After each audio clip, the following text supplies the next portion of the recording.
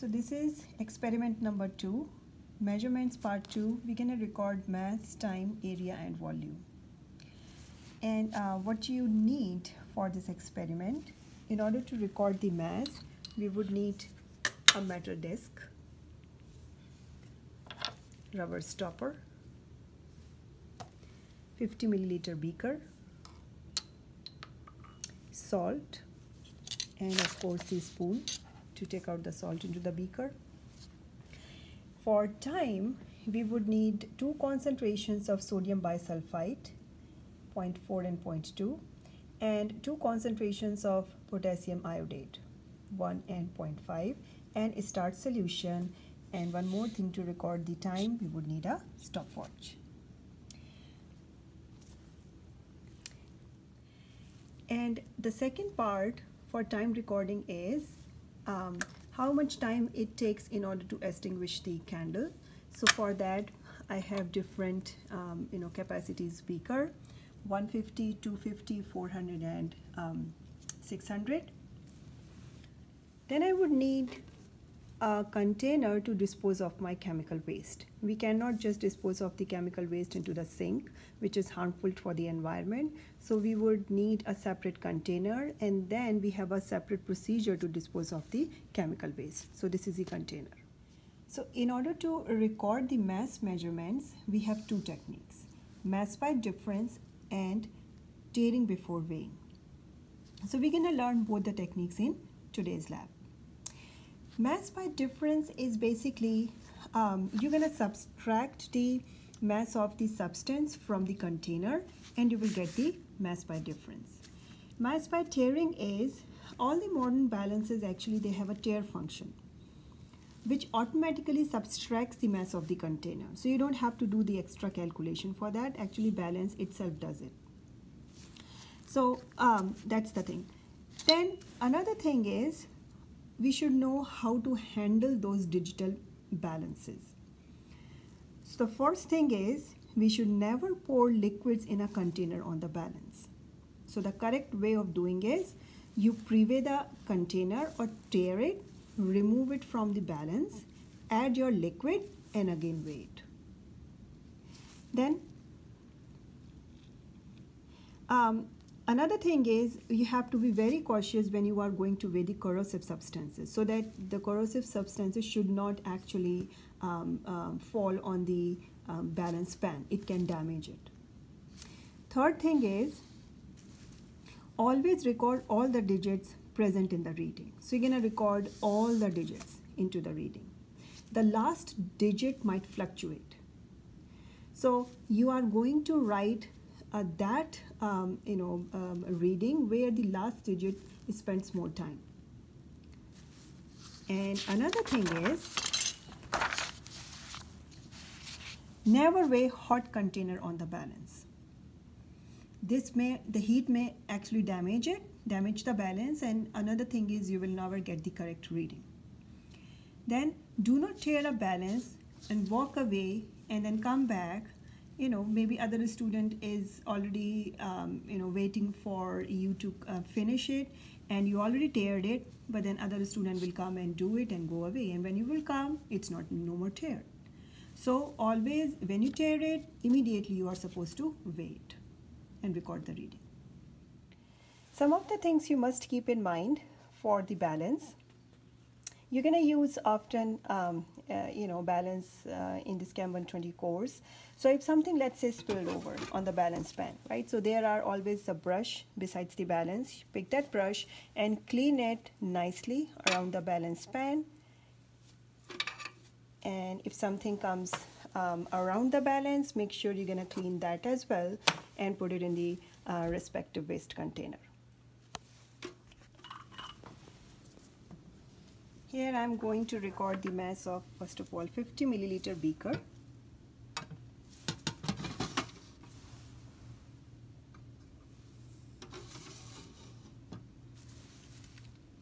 You can note down the readings.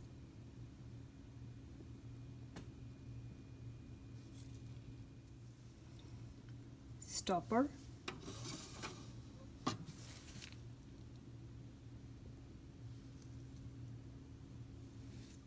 metal disc. You can see the number on the metal disc is 21. Now we're gonna see the difference between mass by tearing and mass by difference. So I already recorded the mass of the beaker, right? Now I have added the salt just to barely cover the bottom of the beaker, and I'm gonna weigh the beaker and the salt both.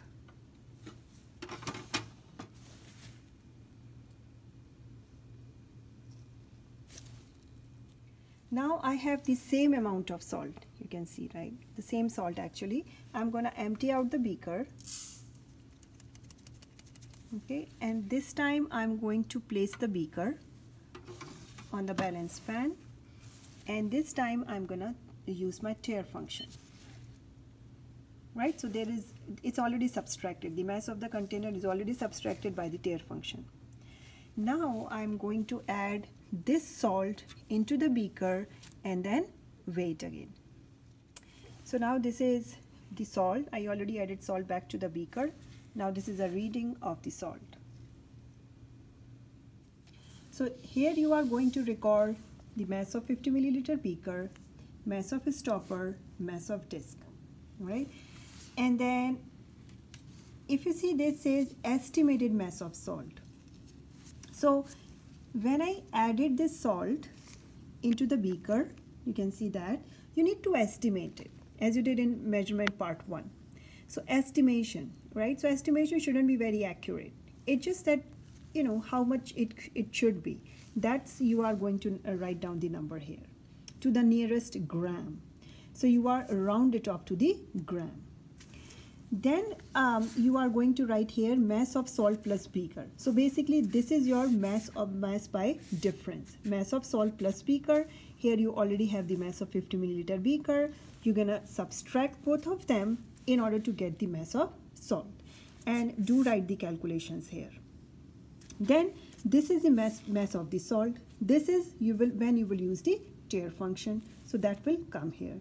And then you will see that these two readings should be very close to each other, and they should be within 0.003 grams.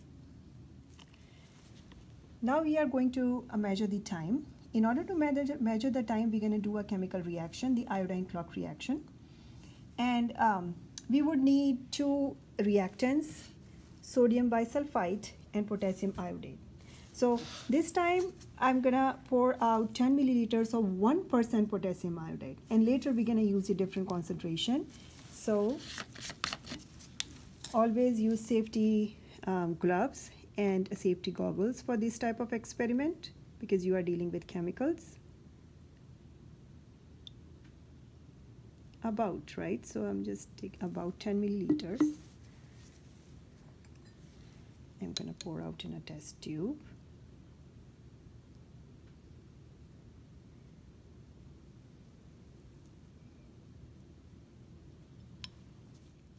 Okay, so now I'm gonna add 0.2% sodium bisulfite. So I have the 10 milliliters of the sodium bisulfite. I'm gonna pour it out into 50 milliliter beaker. I'm gonna add 24 drops of starch solution into the beaker.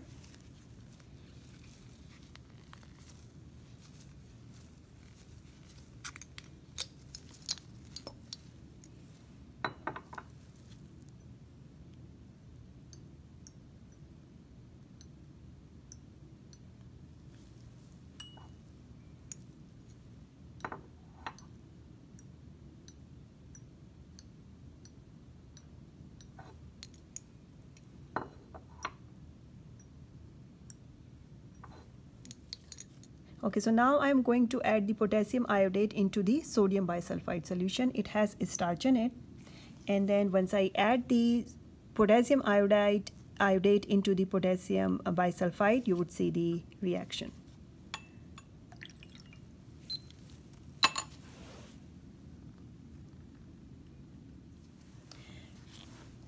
This time I have 1% potassium iodide into the test tube and 0.4% sodium bisulfite into the beaker. I'm gonna mix two again, and I'm gonna time the reaction.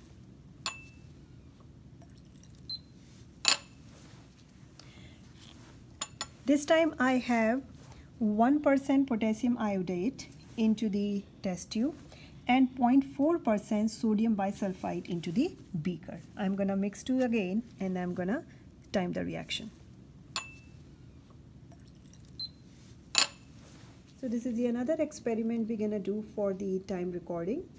And so you are going to record how much time does it take to extinguish the candle. We're going to use the different capacities beaker to cover the burning candle. So this is a 150 milliliter beaker.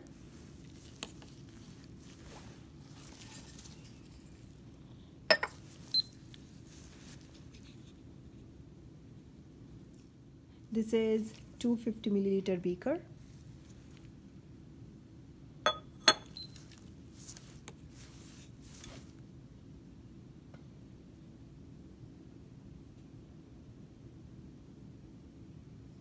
This is 400 milliliter beaker.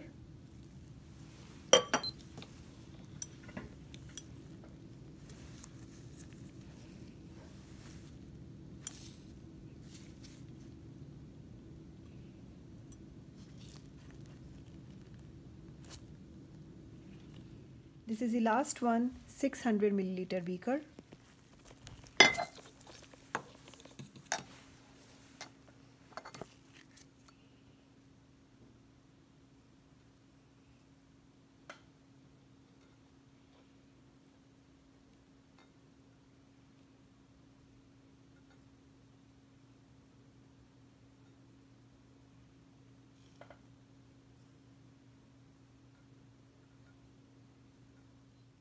So now you are going to do the area and volume of these geometrical figures.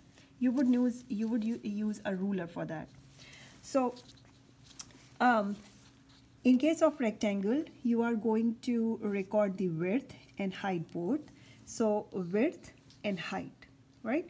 Width and height. So that's the rectangle. You are going to record in centimeters, as we learned in measurement part 1.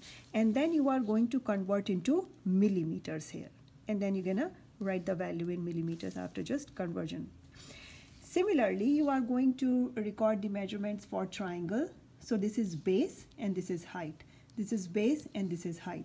So you are going to record those numbers here in case of width, in case of base and the height.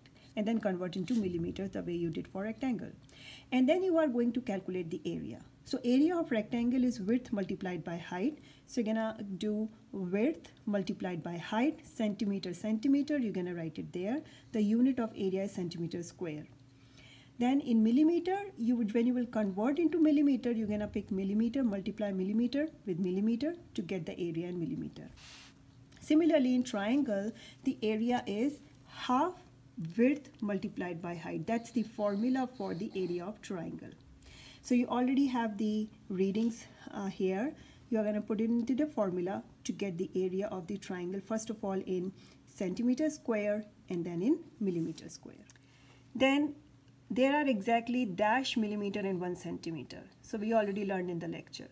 Similarly, try to figure out there are exactly how many square millimeters in 1 square centimeter. Now we're going to record the volume. So we have 3 different figures here, 3 geometrical figures. This is cuboid, cube, and cylinder. Dimensions are already given. You don't have to measure them. And so basically, you're going to just apply the formulas to calculate the volume. So volume of a rectangular solid, which is this one, is area multiplied by height, or you can say length multiplied by width multiplied by height. Everything is given here. You're gonna pick it from there. So this is your length, this is your width, and this is your height. So you're gonna use all of them to calculate the volume. Similarly, when it comes to the square solid, which is a cube, everything is same, length, width, and height. So like 3.02 multiplied by 3.02 multiplied by 3.02, and this will give you the volume of the cube. Then comes the volume of cylinder. So the formula is given here. Pi multiplied by radius square multiplied by height. height is here 4.55, radius is given 2.20, and value of pi is 22 divided by 7. So you are going to put the values of all those three in this table in centimeter cube, because volume is recorded in centimeter cube. Convert into millimeter cube, right? You don't have to measure in millimeter, but then you need to convert into millimeter cube. And then you're going to answer this question. There are exactly dash cubic millimeter in 1 cubic centimeter. And then this one, in each figure, the value of volume expressed in millimeter cube is dash times than that of the expressed in centimeter cube. So there's both the things. Basically, when you will do your calculations, you should be able to answer it. Okay, so now comes the report part of experiment number 2. You are going to record all the data into the report sheet, and then this report sheet you are going to turn in for the grading. In the report sheet, you are going to make the graph using the good graphing practices. The data you are going to use is from the time to extinguish a candle, and make sure when you will record the time, it should be rounded off to the 10th of the second. And so what are the good graphing practices? First of all, this should be the title of the graph. You need to think about what happened in the extinguishing candle experiment, something like which should be appropriate for it. So you're gonna have the title of the graph, title of the axis. This is x-axis, this is y-axis. This is x-axis is called as the independent axis, independent variable. So you are going to write it here, volume of the beaker, right? Unit should be there, and here on x-axis you are going to write time in seconds. And then let's say it's just a sample. I just plotted some of the points just for the sample. Okay, so when you will plot, make sure you would have the equal intervals on the x-axis. Same way, there should be equal intervals on the y-axis. That is very important. So it should not be like if you are taking 0 here, 10 here, and then you are taking 12 here. So it should not be like that. It should be equal in x-axis and then equal on y-axis. Okay, then these are the points which have plotted here. It's just a sample, right? So you are not going to connect the dot by dot with the curved lines. What you would do, you would pick a ruler, right? And you would basically, starting from the origin, you will make a line, a straight line, and which should pass through the maximum of the dots, or which should be near to maximum of the dots, right? And then you will take it and then you would just make a line. So this is basically called as the best fit line. Then this is just the last part of the report. You are going to have the data from the calculations and everything from the area and volume. You're going to record it here and on this page, and then basically you are going to turn in everything for the grading. And that's all in this experiment number 2.